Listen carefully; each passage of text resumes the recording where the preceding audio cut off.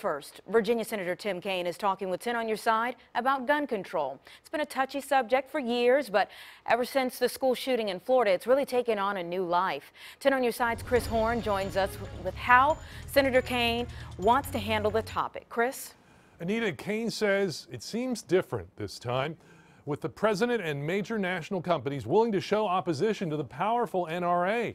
But he says the students from Parkland, Florida, and their ripple effects are what is most remarkable. The mass shooting 2 weeks ago at Stoneman Douglas High School in Florida was only the latest horrific attack where Americans lost their lives. But Senator Tim Kaine says the aftermath this time might be different.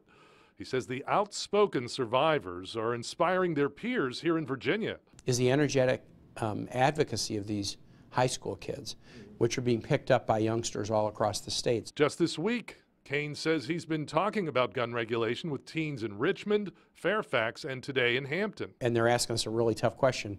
Who's more important, us or contributions from the NRA? And when they pose it like that, it makes you look in the mirror. Kaine says as a gun owner, he supports the Second Amendment. And he's also encouraged by some surprising words from President Trump. He looked members of Congress in the eye and said, don't be afraid of the NRA, and he expressed support for background record checks. Now, if he will keep saying that, he can help us get there. Kaine says he supports a ban on assault-style rifles similar to those used at the Florida high school, Las Vegas, and other mass shootings. But he doesn't expect that to happen and says universal background checks are more likely. And Kaine says we could see legislation calling for universal background checks within 2 weeks.